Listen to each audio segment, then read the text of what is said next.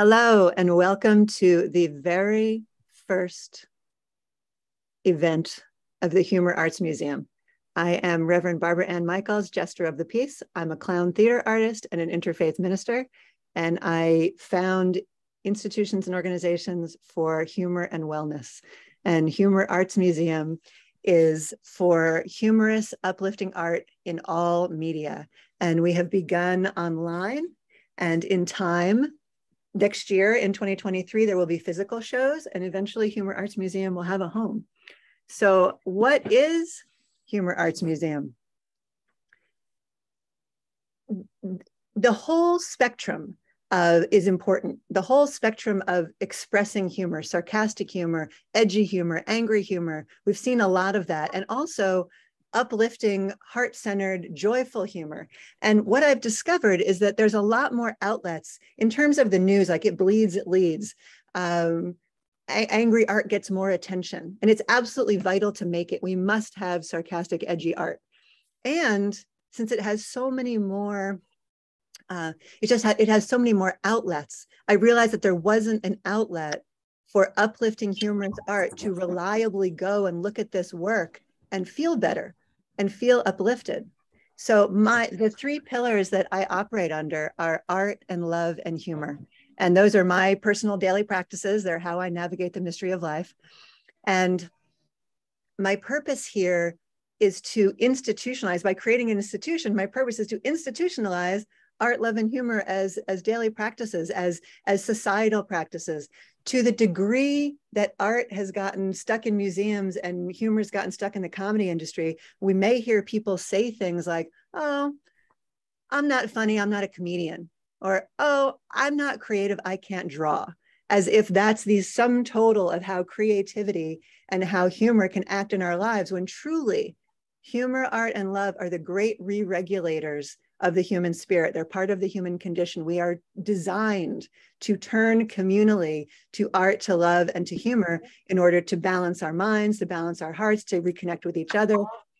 If part of the purpose of turning to a practice is to reconnect, art, love, and humor are the fastest that I know. And so I created two organizations. One of them is a non-religious congregation called House of Holy Humor, the pillars of which are art, love, and humor. And underneath the banner of House of Holy Humor is Humor Arts Museum, a place to celebrate visual art in all media that's specifically about that uplifting place. So we can go there and rest, exhale, feel resonant, relax, smile, laugh, and feel good. It's a place to feel good, because that particular brand of the art world doesn't get as much attention as the edge. And there's a need, particularly because we have a global mental health crisis going on right now. And we have a global mental health crisis going on right now, and people need to exhale. People need to find laughter and remember that we can turn to humor and to art to basically return to ourselves and each other so we can live well. So that is why Humor Arts Museum exists. And that is why House of Holy Humor exists. So, and this is our very first day. It's the very first day, the very first event. I am so honored that you are here, because for all of my days creating these, I'm going to, hold on, let me find my mute button. I'm looking for it. If anyone else sees their mute button. Participants, how come I can't find my mute button? That's pretty funny, right? So at the Humor Arts Museum, when things go wrong, we just smile and laugh, because that's what there is to do. Oh, here we go. I found my mute button. Evan, wow. Okay. Yeah, hi. So going back, so this is our very first day. It's the very first event. And what I was saying is, I'm so honored that you're here, because for all of my days, having put my heart's intentions for the world for generations into these projects, I know that you were here on the first day. And it means so much to me that you are the ones who are here, and I will always have that and appreciate you for that. So thank you so very much. And now we are going to turn over to talk about this first show. So I met Karen Gersch because I was walking down the street in Beacon, and I walked by this art center and they had humorous art outside on the street. And I said, what in the world kind of a place is going to show this humorous art in the street? And I want to show you what I saw. This is what I saw. Oh, wait, that's not it. Hold on. That it is. So I'm walking down the street in Beacon and I'm saying, who in the world is curating an egg with feet? And who in the world is curating a twisty, curvy column? I must meet this person. I need to know who they are. And so I walked into this place and lo and behold, Karen E. Gersch had curated it. And we met each other and then realized that both of us are clowns. We have at least 5,000 mutual friends and colleagues. We've worked for some of the same organizations. We have a deep resonance for humor and transformation and humor and wellness, which is what this is really all about. We became fast friends, and now Humor Arts Museum is really excited to welcome Karen as our first curator. And so we started off with a solo show for Karen, which I will briefly share. And then we will turn to her and Jean being interviewed. So this is some of her work that's on the website right now. So as I said before, Humor Arts Museum is starting off online. Next year we'll be doing physical shows. And after that, one day, there will be a home. But this is some of the work that is on the site right now. So we decided, let's have a solo show for you, Karen. Let's celebrate who you are as an artist and a curator as you curate what will be our first official show that opens on November 14th.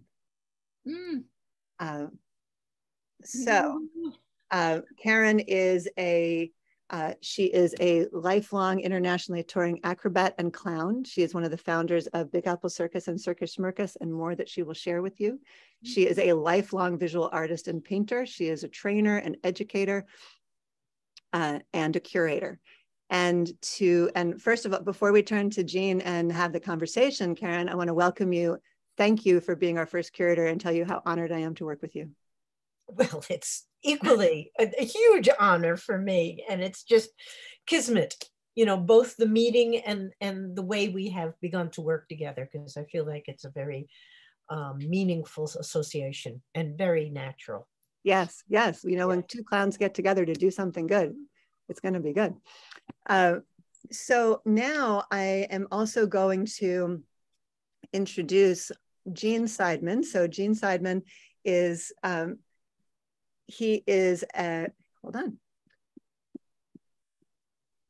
Gene is going to have a conversation with Karen about her artwork because he is a native New Yorker, a lover, a researcher, and a passionate seller of fine art.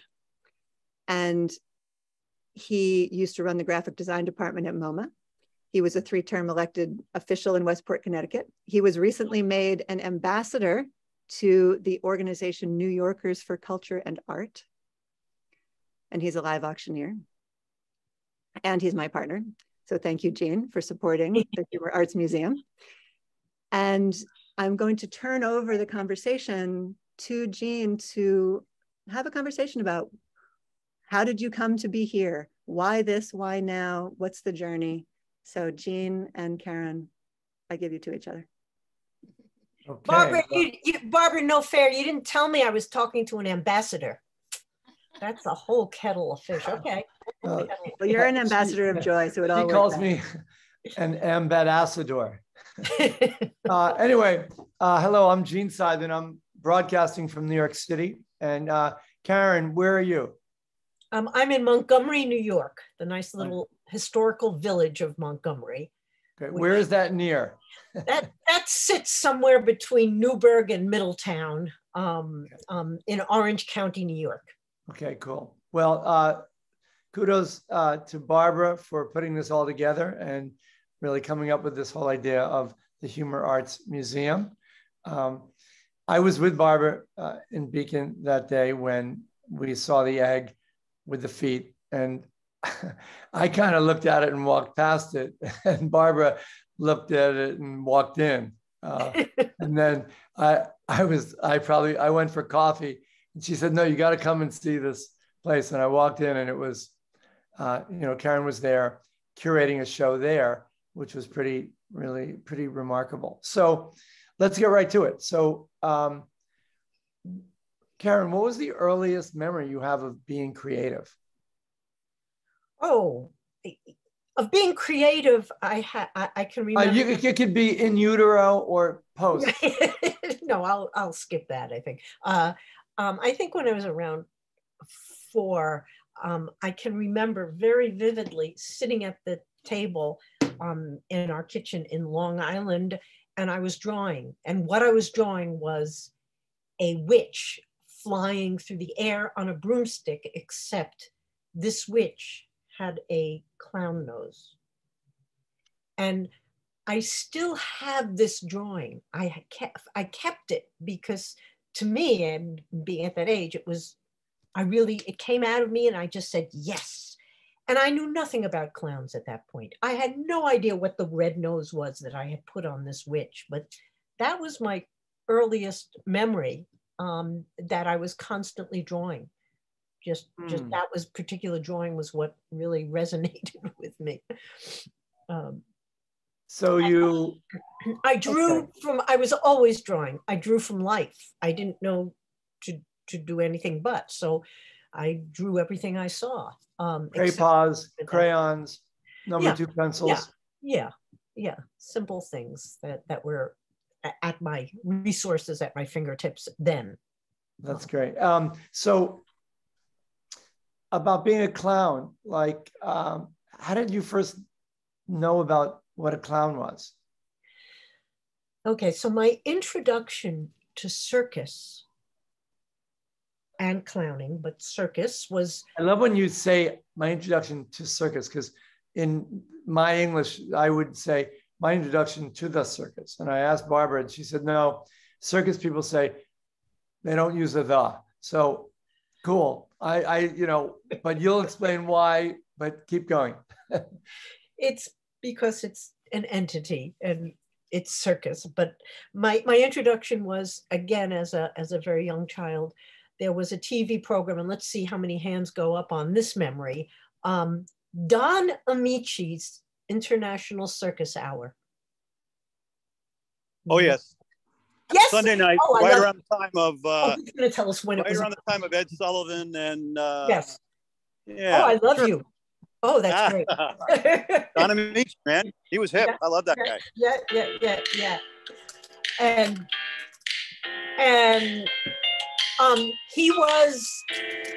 it was every week he visited a different international... If there's music, hold on. If there's music playing near you, can you just mute yourself? Yeah. Is that you, Karen? You can't mute yourself. Yeah, that was mine, and I should have turned it off. Sorry.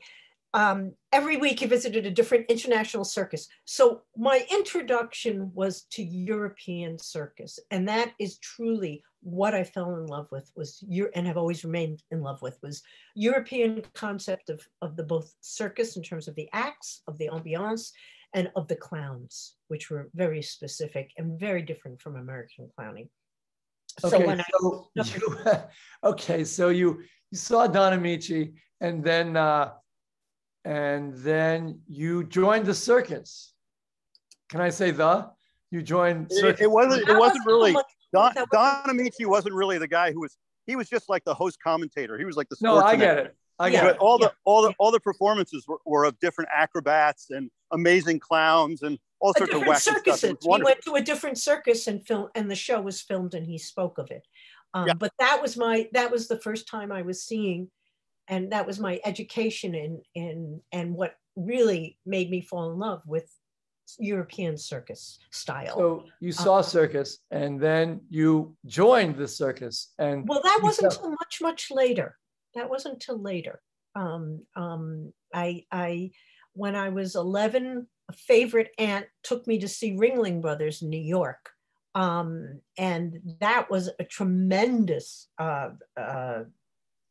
revelation to me. It was so different from European circus, and just in terms of the magnitude and the impact of 3 rings and stuff happening, the rigging, the stilt walkers on 20-foot stilts, ponies riding through their legs underneath with plumes. And it was the last year that before the sideshow was banned. So I got to see the sideshow with the fat lady and the pin, the pin man and the, all Can of we, Karen, I want to just see a show of hands, everybody. If you ever went to the Ringling Brothers Circus, just put your hand up. Oh, it's good that it's a real hand, not a virtual hand. I did. Okay. Yeah. You can still raise your hand even though you're walking. Okay, cool. Gene, my great uncle worked for the Ringling Brothers Circus back in the day, back then. Cool. Hey, by the way, if we can't see your face, it's as beautiful as those images are. Try and come on camera because it's more, it's nicer to see your face if you can. Okay. So there was a time when in between, but you joined the circus. So tell us, how did that happen? How did you join? I mean, Scott saw Amici too, but he didn't join the circus, but you did. Here's where my parallel lives kind of, I have to come into play because, as I said, I was always drawing, always painting.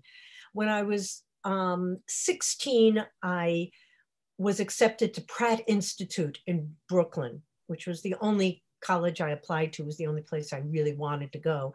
And I was on scholarship. I went there and, and they took me as a fine artist, but I was determined to keep doing physical studies. I took a little of their dance classes. I wasn't happy. And I discovered they didn't have an independent study program. So I started one at Pratt. And that was so that I could then go on and study along with the art I was learning. I went to study mime with the New York Mime Duet, who were the professors at Yale, and acrobatics with Don Jordan, who was Italian acrobat in New York, and juggling. I learned to juggle with Peter Canine. And and then what I did was I took my clown and I started volunteering at the Long Island Jewish Hospital. Just on the weekends when I didn't have classes, I would go down and volunteer as a clown there. And what they did was they put me in the burn ward because in Brooklyn, there were so many instances of children being burned. It had an entire ward.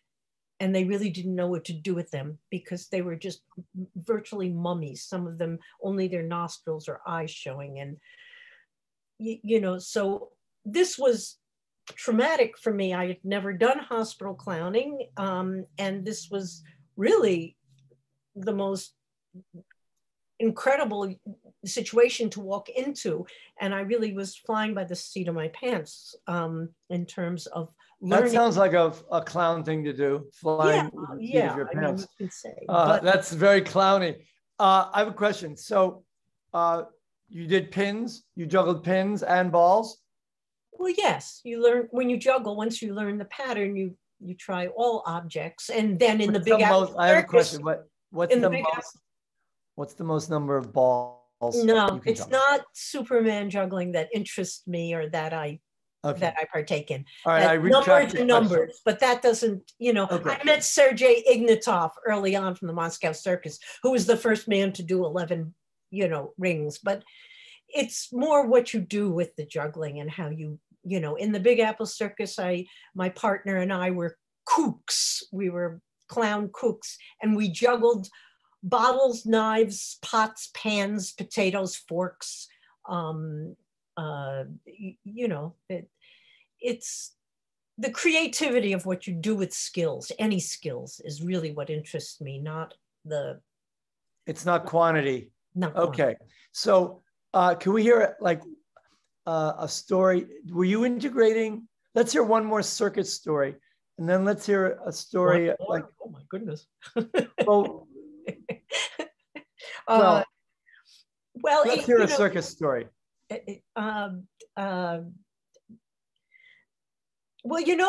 Let's keep talking because another one's going to come up. Okay, fine.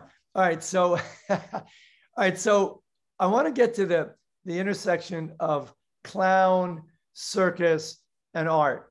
Okay. But when you were in the circus, how did that intersection happen for you? Okay, so I will tell you the most, so here's your story and here's the answer to that question. So the most magical summers that I had were when I was touring with a little French circus throughout southern France, a compagnie foraine, a little tented show, excuse me, and we would go down into these tiny little villages. I'm talking about 500 people.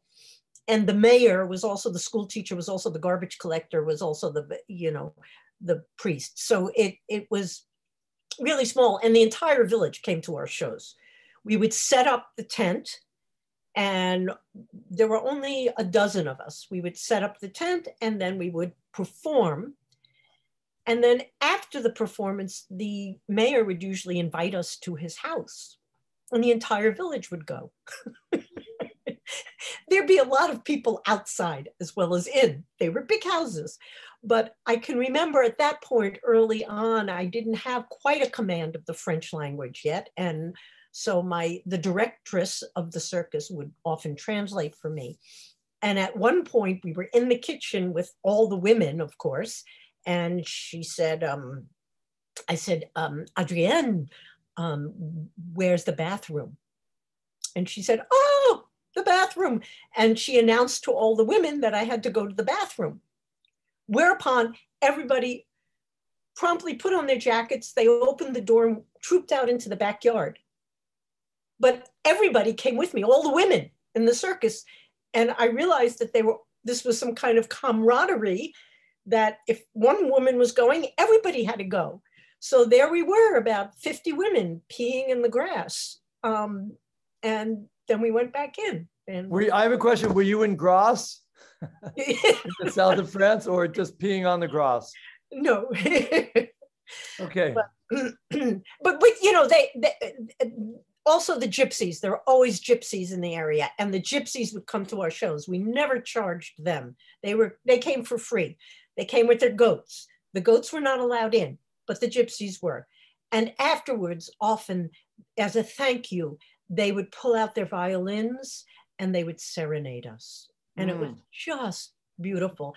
And then after everyone had gone to sleep, because you have to remember, these people were used to waking up early, but you have to remember, I was the insomniac New Yorker who had joined them. So I would take my pastels and walk out into the field, to the back of the field, where I only had the moon to illuminate what I was doing. And I would just sit and I would draw the tent.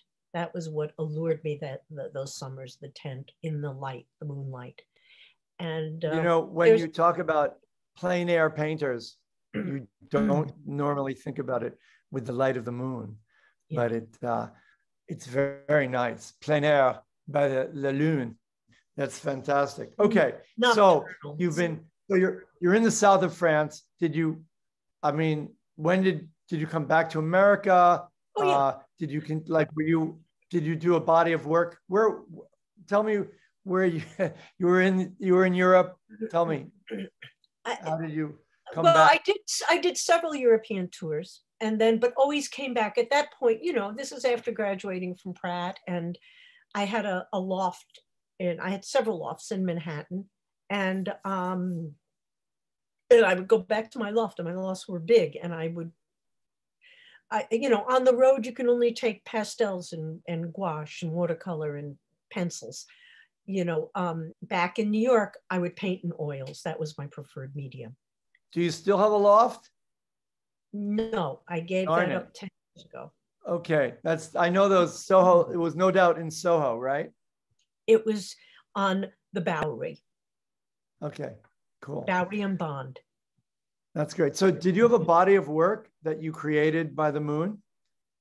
Yes, my pastel. Yes, I still have a few left. I've sold many, but I still and they can be seen on my website. I have quite a few on my website. Okay, cool. Well, that's so great. that to me was the dream life, to be performing by day and to be painting at night. It was just, and in the company of just these beautiful people. That sounds fantastic. So, yeah. what you drew, what you painted, what was was there the subject matter? Did it relate to the circus? I mean, because this is the Humor Arts Museum, right, that Barbara's created. So I'm wondering, I'm trying to tie it back into the life, the day and the night. Well, Gene, I've traveled with so many circuses, 3 ring in America, 1 ring and then circus theater festivals. And I am never, ever, ever without a sketchbooks and water-based paints at least.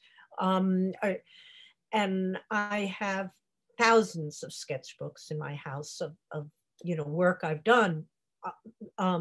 Either drawing the artist's back lot, drawing them, if there was a long gap between when I had to go out, I would sketch them from the wings, or of the tent, which that always intrigued me. Did you ever, did you like Moleskine? You know, those great sketchbooks of Moleskine? Back then, I don't think I could afford them. I took whatever I could get. Okay. Okay, cool. All right, so let's bring it up more recently. So you've had a body of work, you've had a career in the arts, and so you meet Barbara in Beacon. You kind of like melt into each other, and I was there. I saw you. I was looking at the art, and you were melting. You were confabulating, and so you decided to do this pretty interesting and unique collaboration, the Humor Arts Museum. And I think it was really interesting because Barbara had this idea, and she found you, and the fact that you guys were clowns, and I mean, there were so many converging, notes that it was meant to be. It was, like I said, kismet. Yeah, it was somewhere between Bashert and Kismet and Yes. Clownical. Yes. So, okay, so you decided to do this collaboration, this museum online that will one day have a home. And so what did that look like? How did you develop that? Like, how are we going to do this? And then we'll get to the art, and then we'll talk about some of the art and get into that.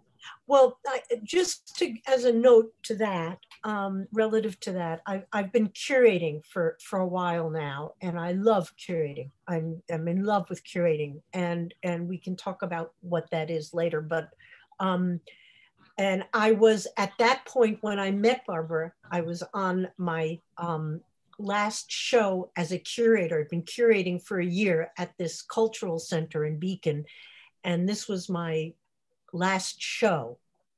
So let's get into that's a really good point. So we talked earlier today in preparation for this about curation, and can you describe to us what you mean by curation? Because some people might have different points of view, but what do you mean by curation? How is it different than just choosing? For me, curating it's kind of an umbrella role. It's like an orchestra conductor or even a circus ringmaster, in that you're overseeing all the players, all the elements, the overall picture, mood, sound, and by sound I mean the aesthetic atmosphere. You're responsible for choosing the people whose art you would like to exhibit, and then every aspect of collecting the art, physically hanging it, installing it, collecting the narratives. I like very much to have text or narratives with the paintings, whether my own or other artists. And some of the artists here who have worked with me, Ruth and Orna, they know that, and they also write beautifully. So when you say texture narratives, can you put that in? Yeah, that is something that connects the viewer with the artwork when they're looking at it a little more. Not that it needs it art, but sometimes it's really nice in a community or in a large exhibition venue to feel, to understand the circumstances by which this artist created this piece, the inspiration, the materials, where they were, what affected them, what they were trying to express, just, you know, a more personal note from the artist. All right, so that would, the texture narrative could also be called a object label. Right? I mean, it's a label. hard. It's a label that connects you to the work of art. It's a narrative. Yep. It's a narrative, yep. Because they're not facts, they're stories. And my artists really are wonderful in writing them as stories. And that's great. And I will tell you from my experience alone that, you know, at first the administration was like aghast, going, nobody will read them. And I tell you, they could not believe how people stayed in an exhibit. They were used to people walking in, spending 5 minutes, walking out. Nobody walked in there without spending less than an hour, and people were waiting to read the next narrative. People read every single one. And actually, no one's allowed to leave the Zoom until they read all of the text narratives on. That's good. So, that's good. I like that. You know, okay, I get it. You know, because in the art world, I read a lot of artist statements, and there's these panels, and they can often be very, very long-winded and not really, I would just say, gobbledygook and art speak. And when I read the text narratives that you provided, they were really great. Do you want to read? Is there one you want to read to give a sense, maybe? Is Petra in there? Precipice. No, you passed her. Keep going. It's down towards the bottom. There it is. So this is a portrait of my good friend Petra Lang, a German acrobat and aerialist who used to come to New York with her partner, Luke Wilson, who was a legendary juggler in Europe. And they used to stay with me and perform for me. For 16 years, I ran a circus variety show on a showboat in New York.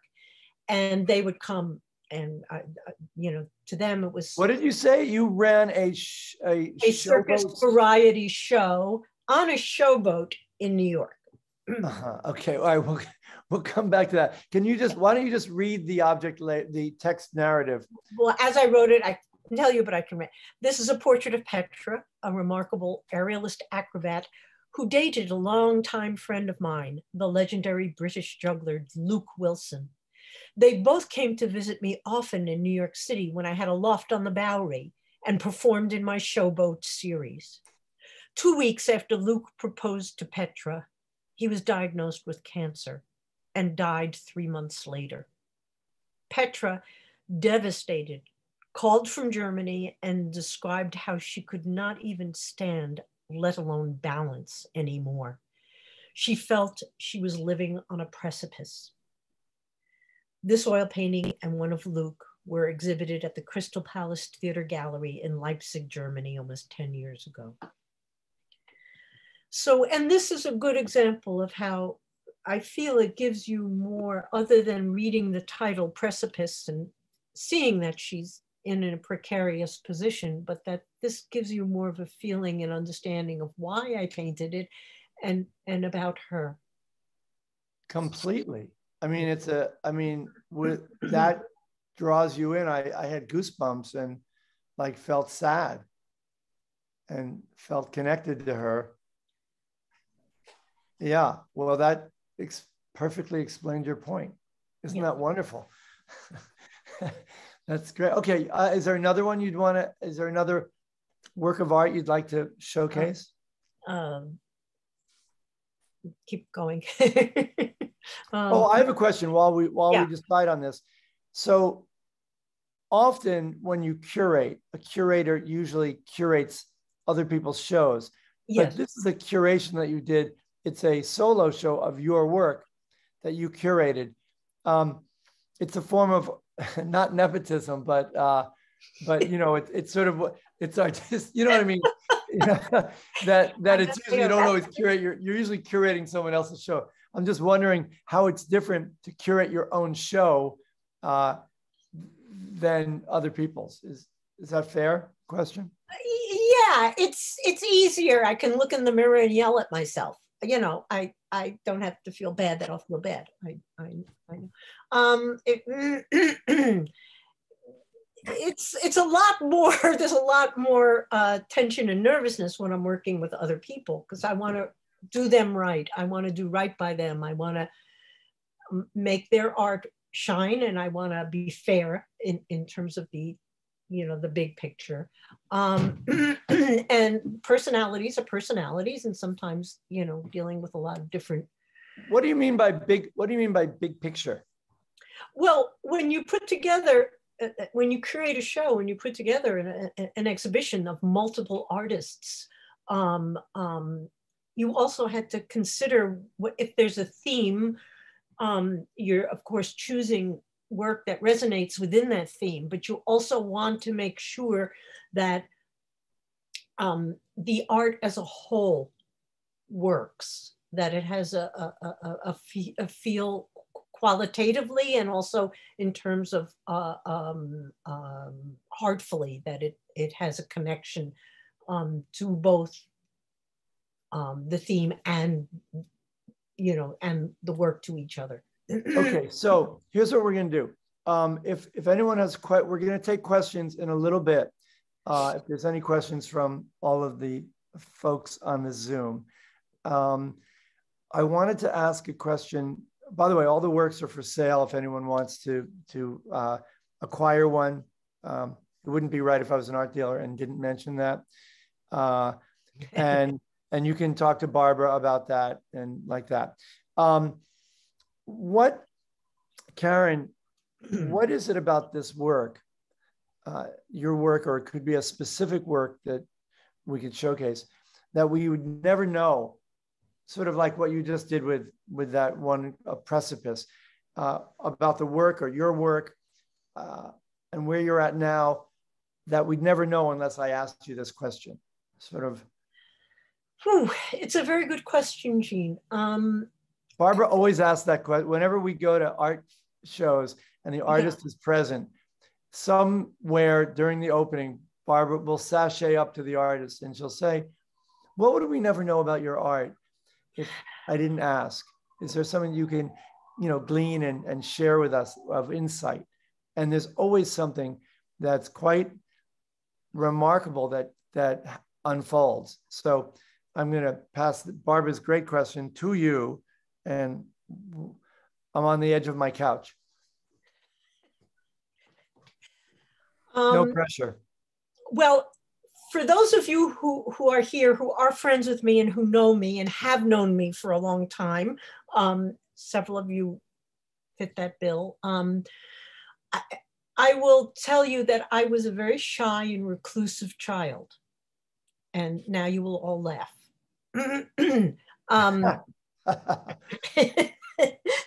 But it's true. And when I paint now, I've always painted in reclusivity. I enjoy being, you know, almost in a trance working, and I can work like for 8 hours and lose myself. Would that be called a clans? Because I'm sorry, it was an attempt at humor. Okay. But the one thing I've discovered, that in both art and clowning, how important listening is.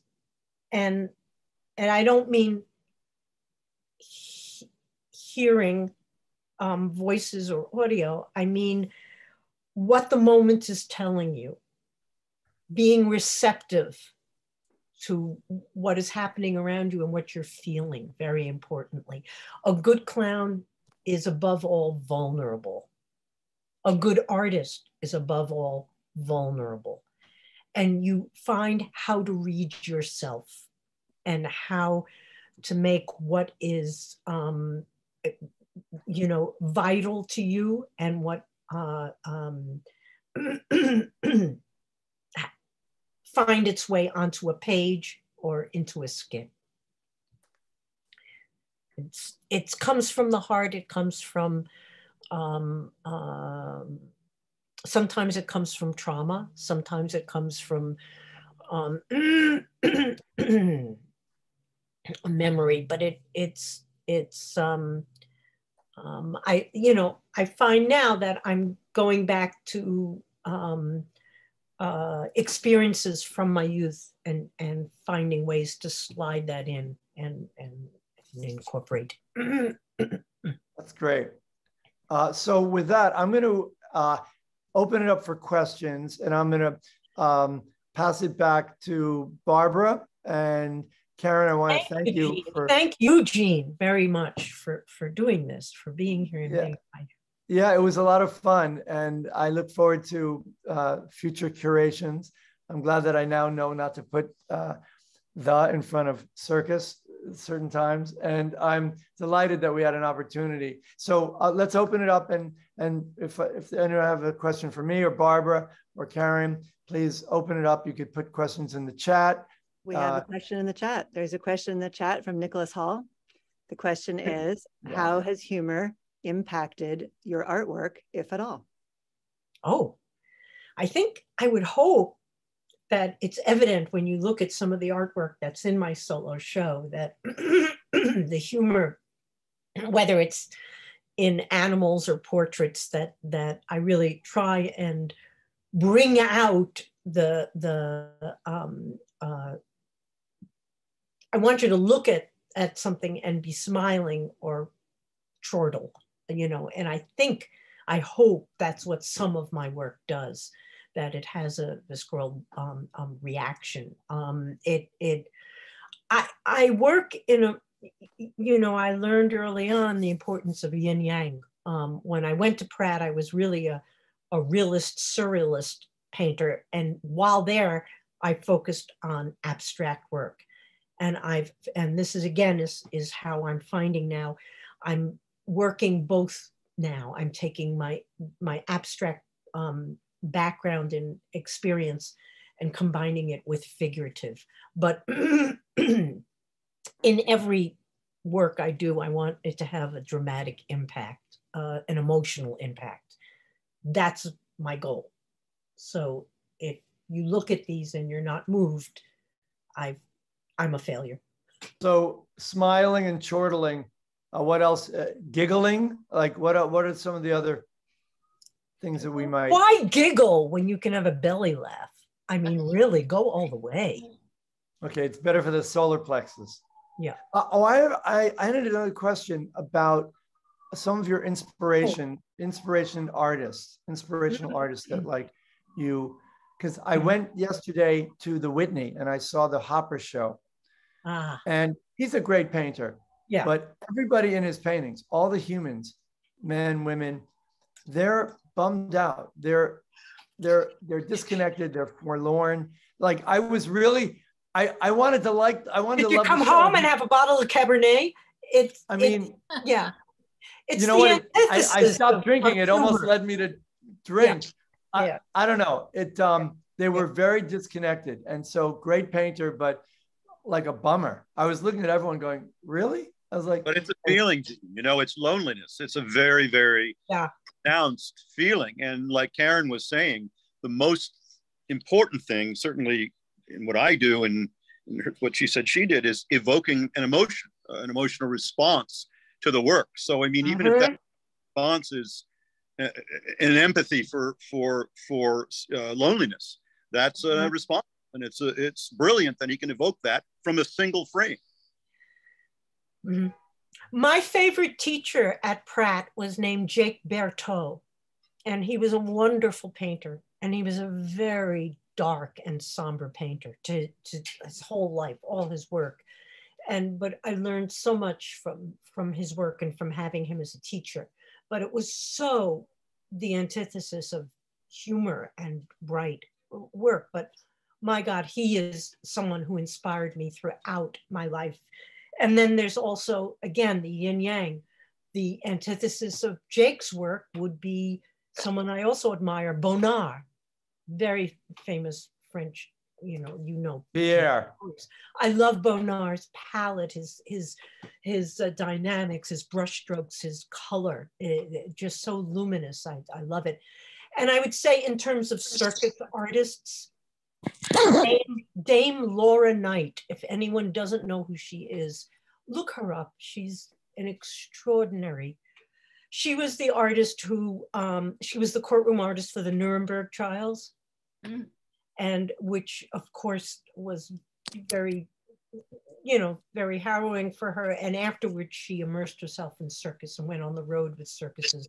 And her paintings and drawings are just remarkable. Just. Hey, Karen, what about, I just want to ask about Marc Chagall, since he's so circusy and,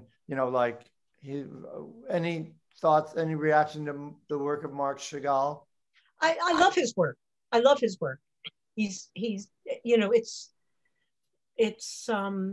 remained true to his style his whole life. He never moved from that feeling, which was a combination of folk tales and the persecution he experienced in Russia, in his native land, before he moved to Paris. So there's a great deal of torture, but there's also a great deal of joy in his paintings, which is, they're ultimately, those are looking uplifting. They're looking to the light. We have in the chat, Nisha saying, precipice really stood out to me. Nisha, why is that? You're on mute at the moment. Oh, why did it stand out to me? I just saw, saw this woman hanging out on a cliff, and then with the title Precipice, you just sort of sit there and go, oh, what, like, without reading the description, like, what's going on there? What's going on and with this woman and this, in this scene? And I also think you interact with art based on what's going on in your life, right? Like I've got good change happening. And so maybe I'm on the precipice of something, whatever that might be. So it just kind of spoke to me in that way, that it just kind of drew me, right? I'm like, whoa, she's hanging out there on this cliff and what's happening. So yeah. Thank you.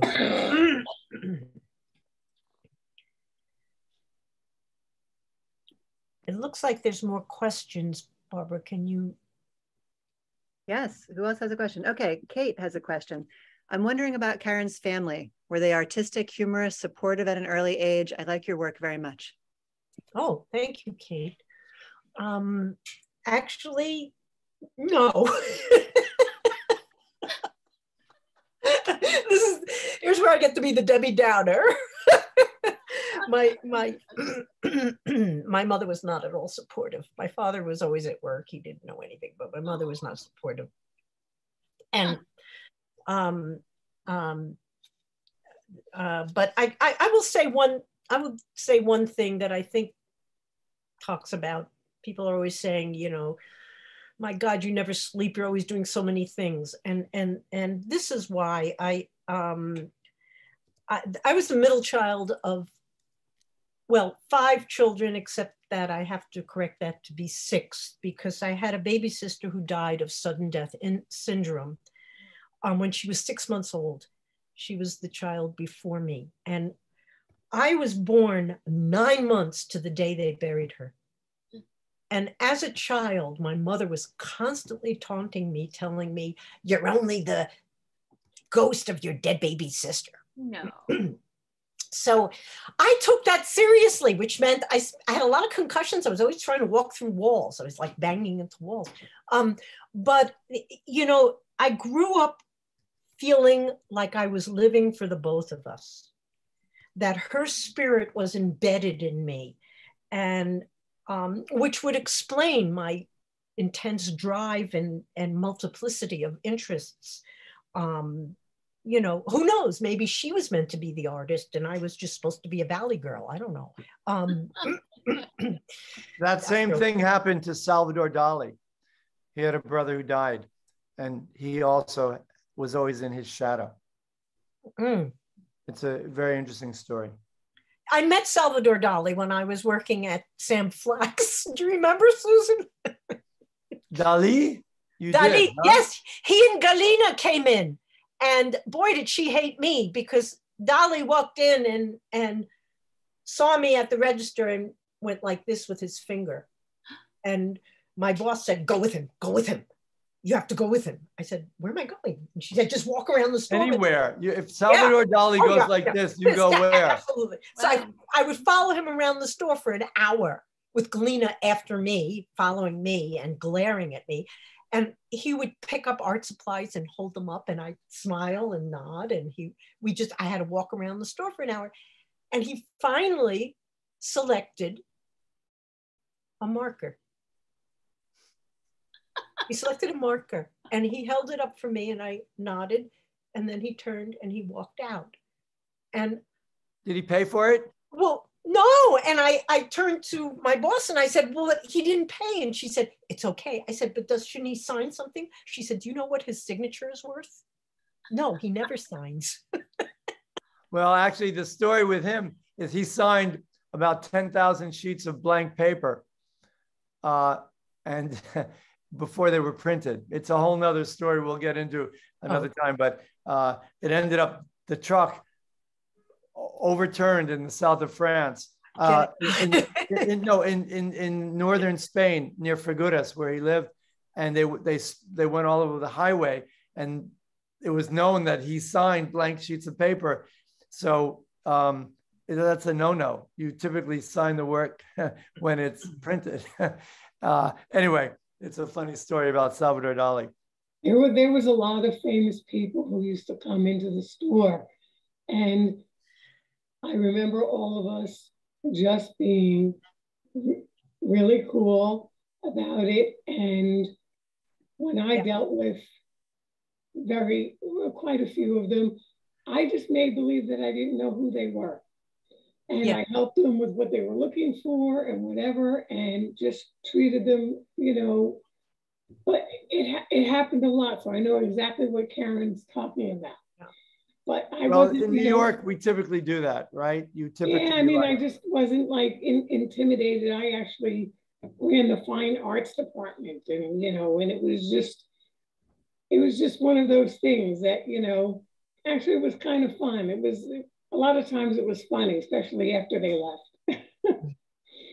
So we're coming to the top of the hour soon. And so I'm just going to, since you put this up, can I explain what this is? Yeah, we're going to look at some new work that Karen has. This is a piece that I pride myself on being a quick sketch artist.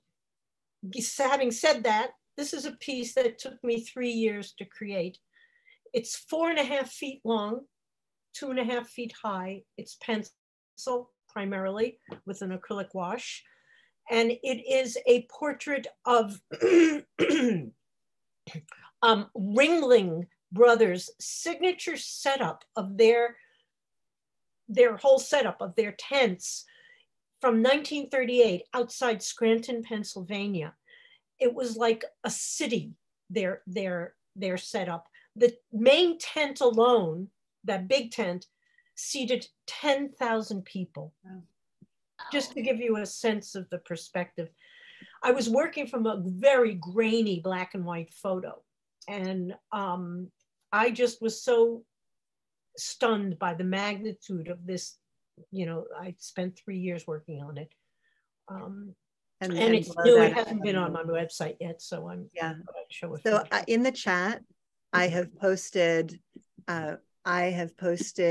how to support Humor Arts Museum.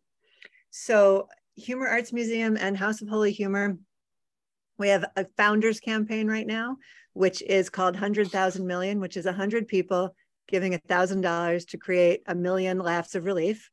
And it's like, wait, that math doesn't work out, but laughter is exponential. So of course, if we have 100 people give $1,000 to create not just 100,000, but 1 million laughs of relief, because laughter goes on and on and on and passes itself along. And I think that with this talk today, and thank you so much, Jean, and thank you so much, Karen, it's important to remember that laughter comes from difficulty. Humor comes from difficult things. It comes from the thing that went wrong, the thing that's not working out, the thing we're trying for, the thing we're heartbroken about, the thing we long for. Humor humor comes from the ups and downs of life. And I think we've really marinated in that today. So in the chat are how to support the Humor Arts Museum, the current exhibition, which is up until the 13th, and after which Karen will be curating a group show that spans history, humorous art throughout history. Karen, what's the oldest work in that show at the moment? I believe it's the 1700s. So 1700s to today. Following that, we'll have my friend Robert Bostic, who has created a searchable cartoon library, will be also curating a show of cartoon art. And then we've got Karen's art website and Jean's art website. So as I said in the beginning, this is the very first day. This is the very first public event of Humor Arts Museum. And to know that you are here on the first day will always be meaningful to me. And it is an honor to collaborate with you, Karen, and thank you for supporting and caring for us, Jean. And I really appreciate everyone for being here. So we can, it's the top of the hour. So if you need to go, please feel free to go. Know that you are very seen, heard, celebrated, loved, and adored, which are the things that I do. And if you'd like to hang out for a few more minutes and chat, we'll be here. Could we have some more questions? Because I see there are some that are. Yeah, if anybody wants to hang out, we can certainly hang out for a little tiny bit. Yeah. Does anybody have any other questions in our hang time? We've got a bunch of comments in the chat saying, yes, we have, Karen, how did your artistic process change over the years? And that is Sue. Again, depending on what situation I'm in, where I'm in, whenever I'm doing a show, having lived in New York City for 40 years when I wasn't on tour, I saw a lot of concert shows, theater, dance, and I was always drawing. I always draw. I drew, so I have my quick line sketches, and then on the other end of the spectrum are my very long worked oil paintings. So, and both borrow from each other. But it's the circumstances by which you're painting or drawing is always different, and you respond to each. I don't know if that answers your, I feel like I've gotten obviously better with my quick sketch over the years. And I like my longer process has started to take longer, that I really mull over my acrylic and oil paintings, that and I think it's more of a reflective process. I will do a little work and I will stop and I will look at them quite a while. And that I think is different from the pace I took as a young painter. And Nick is requesting one more clown story. Oh, in particular, anything, Nick?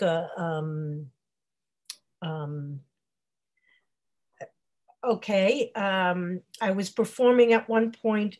Sorry, something to make me laugh. To make you for laugh. a good belly laugh story, something. Okay, we'll go there. Feel free. I was performing with my two partners. We were doing acrobatics, and we were at a university somewhere down south, and we were on this big theater stage, and we did a trick where my one partner was on my shoulders and I was kind of in a bent leg position, and the other partner was on my thighs, balanced, and I held onto a belt around his waist. He had a belt. And we got up into the position, and I had been arguing with him about the use of the belt. I said, I hate the belts. Can't I just hold your thighs? And he said, no, the belt. And I said, okay. So we used the belt. I'm holding on to him. We're in the position. And of course, the belt snaps. The belt breaks. My partner goes flying one direction overhead.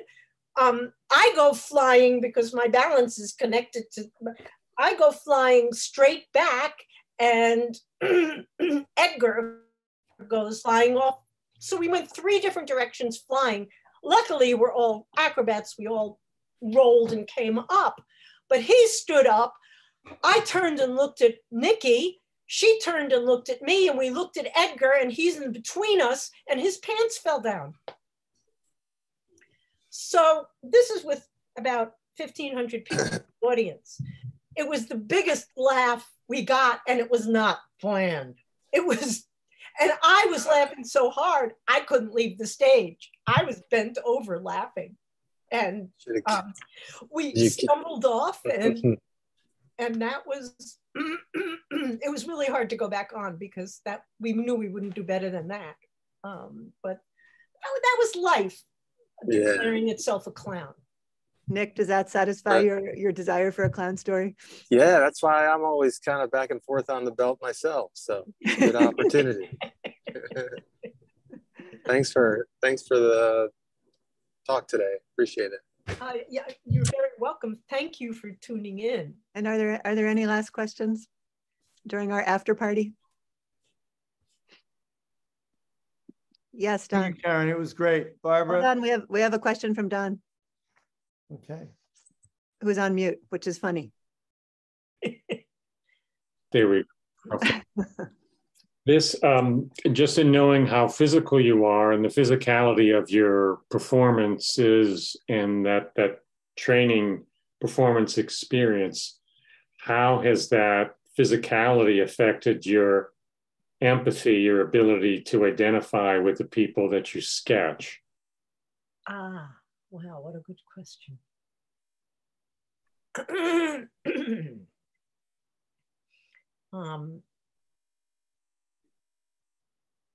Wow, it's a really good question. I think you've almost stumped me. There's a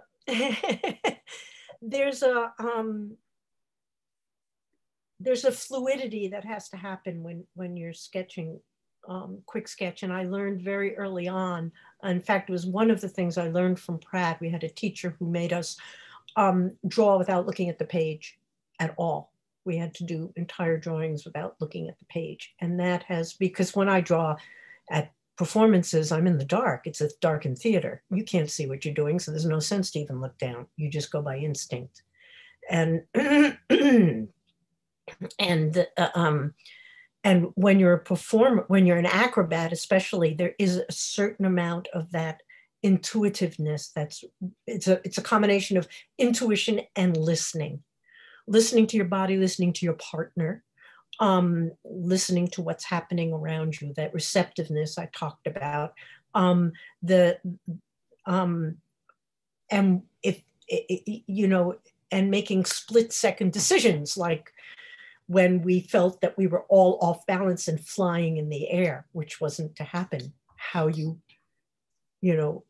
come out of that. And again, it's instinct and it's training from so many years of doing it.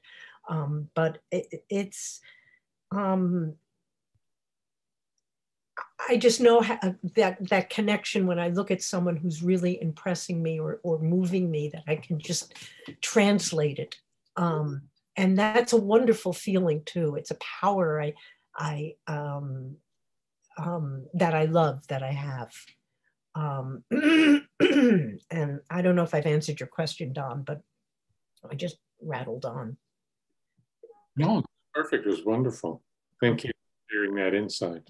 Yeah. Yeah, because the sketches come from someone who's embodied, because the sketches are lively and embodied as well. They're very physical. Yeah, they have to be. It's, that's what I'm drawing from, that drawing and the double meaning.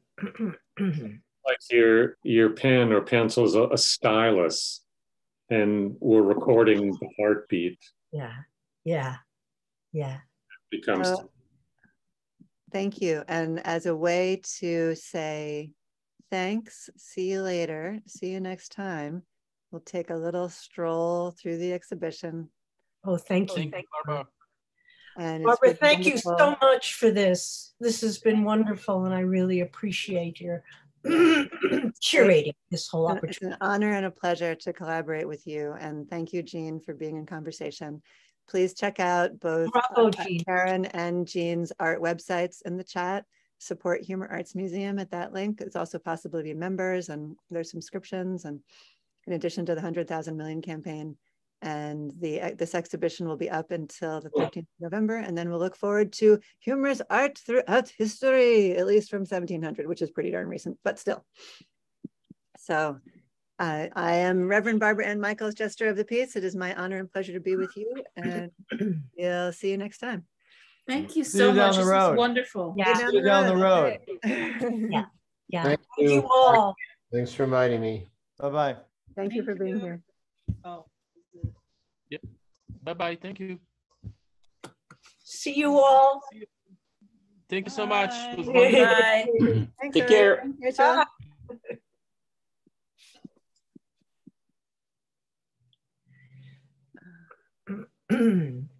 We can stay in chat if you want. We're gonna go, and we'll see you. See you soon. Yeah, we'll see you soon. Thank you, Barbara. Bye, Karen. Bye-bye. Bye. Bye. Thank you. Yes.